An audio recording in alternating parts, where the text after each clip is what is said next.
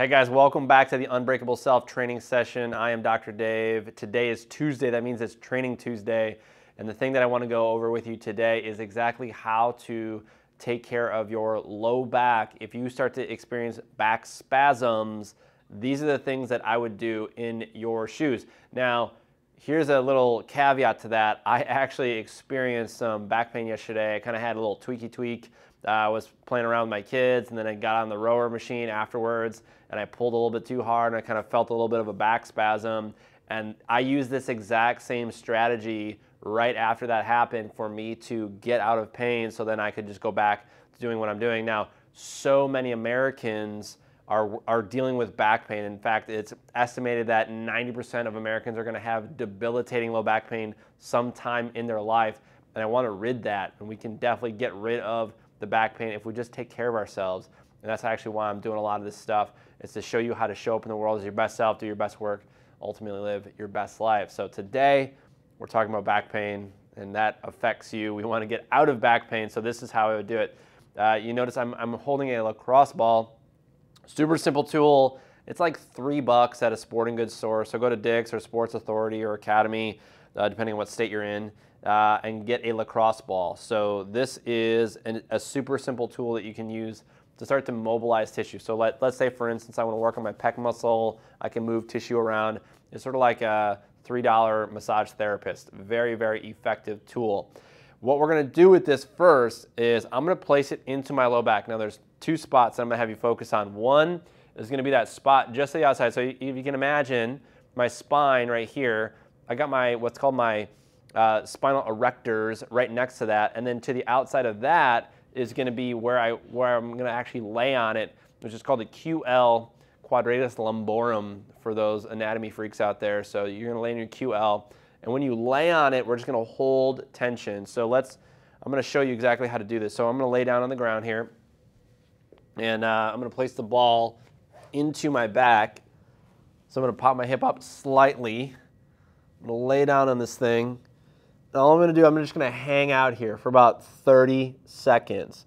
So by hanging out here, what I'm doing is that muscle that was super tight, super tense, is now dissipating. It's just releasing. It's allowing itself to just say, okay, I feel comfortable here. I'm a little bit more relaxed. You know, like this is good. I can hang here, and we're just gonna hang out here for about 20 or 30 seconds. Again, by doing this, you're allowing the muscles to just release and get back into that natural state that they need to be in. So typically when muscles are guarding, they're super spastic, and it's actually that is the area that you feel pain, because there's some kind of instability around it. So you always got to go in, we'll kind of talk about that later, but you always got to go in there and restabilize everything afterwards. Now, what I'm going to do is I'm actually going to move my knee through range of motion, and by moving my knee, what I'm doing is I'm actually stretching that tissue out. And so what I don't want to do is I don't want to like roll around on it. I actually just want to pin that tissue down and then just go through range of motion a couple times, okay? So I'm literally just moving my hip, moving my knee back and forth, giving my knee a hug.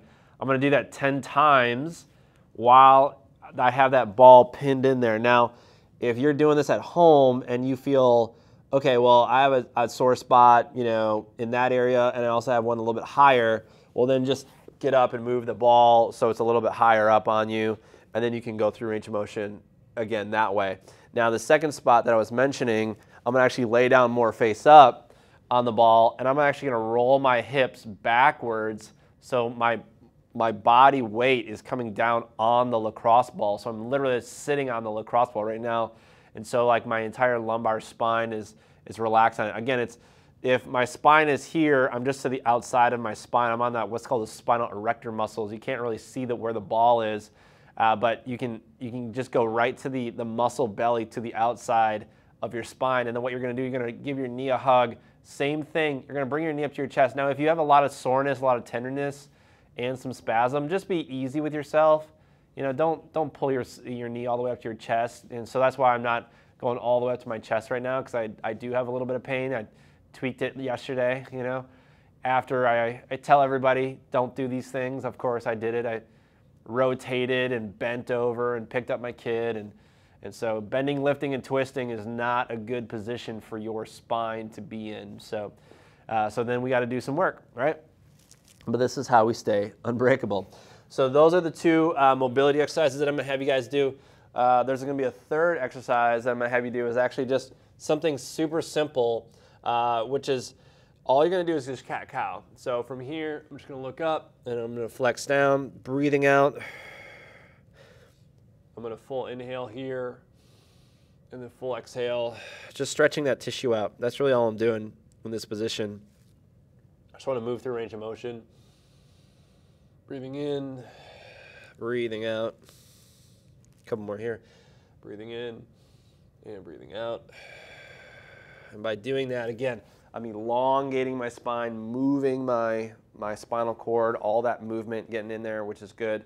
And then I'm going to come over to the wall. I'm going to show you on the rack here exactly what it's going to look like. Now, imagine like this is a wall. I'm going to be pressing up against the wall, pushing my hips away as far as I can. So I'm imagining like I'm being pulled, my tailbone is being pulled down and away, and my arms are pushing up against the wall. I'm using obviously the rack here, but you're going to use a wall at home.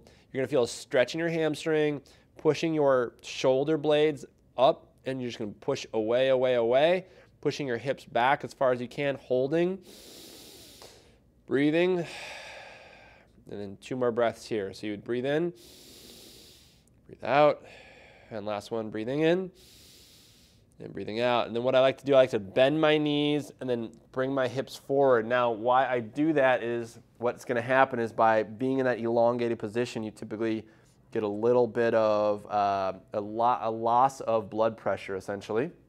So what's going to happen is that you might get a little bit lightheaded in that position. So if you stand up really quick, we don't want you to pass out, I'll put it that way. So you're going to do those 4 exercises. So if you ever have a muscle tweak in your low back, whether on the left side or the right side, you're going to focus on that one side. You're more than welcome to do it on both sides. Now, this also goes along with what I'm saying in the FIX training, which is the Functional Integrated Exercise Training, the Body FIX program that I have. You can click on the link below and check that one out if you are interested in that.